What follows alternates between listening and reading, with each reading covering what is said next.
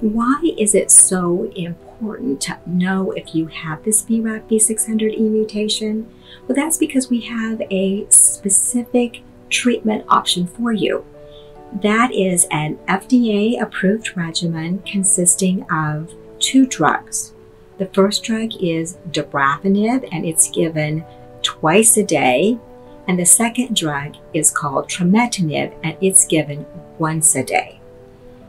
The common side effects of this regimen are GI toxicities such as nausea, vomiting, diarrhea, decreased appetite. It also has fatigue and fever. It's important to take the drugs until one of 2 things happen.